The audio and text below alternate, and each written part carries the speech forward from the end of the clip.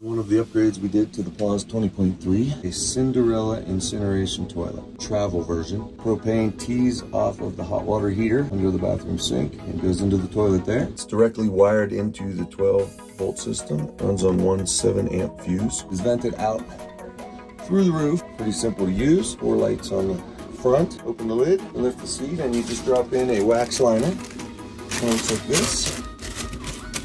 When you close this, the green light is on, which means the fan is running.